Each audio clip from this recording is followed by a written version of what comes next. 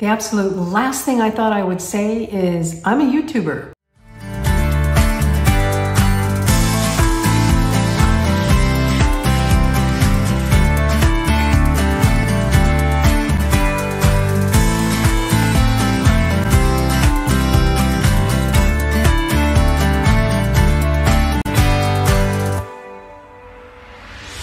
In the last video, I promised to tell you why it was so important for us to come to Dallas before we headed out on our 11-state, 7,000-mile trip. I'm one of the lucky few who've had a passion in life.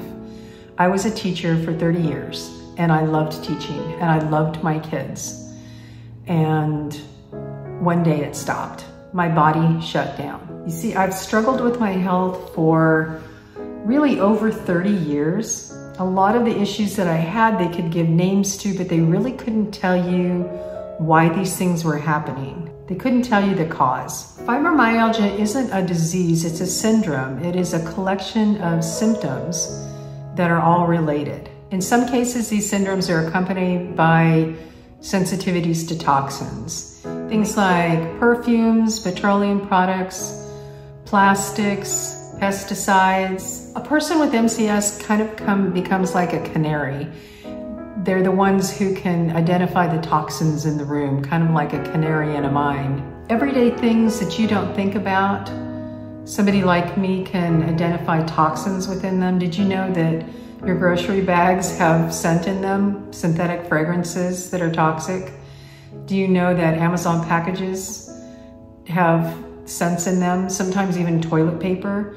All of these things can give me a reaction if I am on overload. About a little over a year ago, my symptoms went from moderate to severe, and I couldn't handle anything. We had moved into a new house, and the off-gassing from our new house was making me sick, and I was forced to become very isolated. When I didn't get any better, I called a doctor who herself suffered from MCS, multiple chemical sensitivity, because I know that doctors often don't understand this, and the people who are the most motivated are the people who suffer from it themselves. And what she told me is that I needed to go to an environmental specialist. She gave me names of 5 people who were the closest to me. None of them were within about 1,000 miles of me, so they were all pretty far away, but they were experts in their field, and sometimes you just need to go to the experts. It was the best advice I've gotten in a really long time. So I called Dr. Johnson, who's in Richardson, Texas, and asked him to help. And he said, yes, you need to come to Texas. I told him what was going on. And so we did.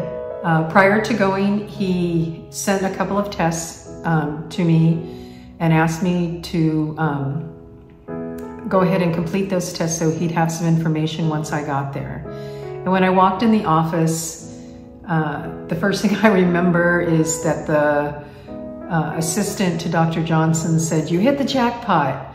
And what she meant was that the mold toxicity test that I had taken showed that I was high in all 5 categories of mold.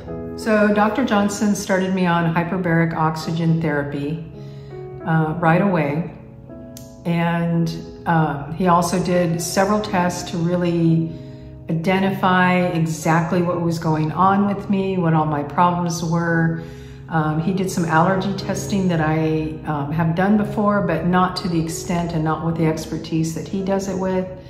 And I learned a lot and found out a lot of things that were making me sick. So I realized, not at the time that I first came to see him, but I realized later that Dr. Johnson's an expert in mold toxicity. I was also really fascinated with the work that he was doing with children, being a past teacher and working with kids with ADHD and autism. Hyperbaric oxygen treatment at this level involves receiving 100% oxygen in a pressurized state.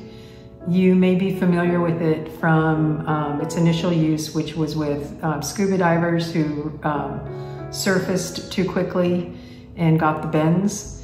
It has since been studied and is very successful in not only detoxification, like in my case, but it activates your body's natural healing and they use it with a lot of different patients, a lot of different problems. So they take a lot of precautions, and they are experts in this. I was told to look at this as if it was peeling off layers of an onion. It would take some time. With some people, it doesn't take much time at all to detox from mold, but for me, it's taking a little longer. My body is still stabilizing, and so I'm here for 3 weeks getting more hyperbaric oxygen. You may know somebody who has problems with head traumas, or children with ADHD or autism or stroke, or there's all kinds of things that Dr. Johnson and his team address and are experts in. And if you do, please share this video. This can be something that could actually be life-changing.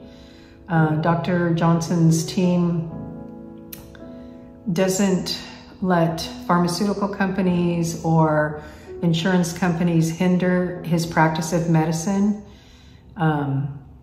It can be challenging because we have learned to depend on those things so heavily, but it really truly is a place where medicine is really practiced, and in a way that is very helpful to people. Our switching gears was prompted by the need to find a new passion. I was no longer going to be able to be a teacher. I'm not bitter about that. I am sad, but I'm not bitter. But I do have an opportunity to find something that I can still be passionate about. And I do love travel. And having a job like this may allow me to record some great memories, to hopefully earn an income doing that. So my retirement plans have changed since I'm not teaching anymore, and I need to have an income.